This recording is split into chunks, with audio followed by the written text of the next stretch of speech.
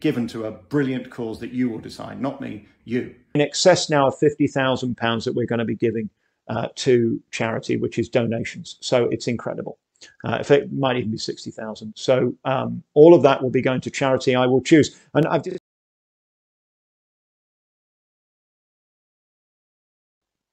today, as we sit here, nearly £60,000 better off in less than 6 hours for simply telling the truth.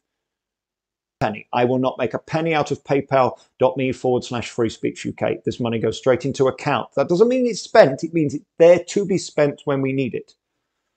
But I'm telling you, walking into this 60,000 better off, that means we've got now more than 100,000.